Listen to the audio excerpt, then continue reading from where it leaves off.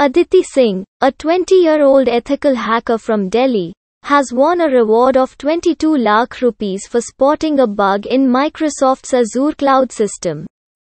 She, who found a similar bug in Facebook just 2 months back and won a bounty of 5.5 lakh rupees, says that both companies had a remote code execution (RC) bug, which is relatively new and is currently not being paid much attention to. She is a self-taught bounty hunter and notes that there are plenty of resources available on Twitter, Google and HackerOne for aspiring bounty hunters. Bug bounty hunters are mostly certified cybersecurity professionals or security researchers who crawl the web and scan the systems for bugs or flaws through which hackers can sneak in and alert the companies.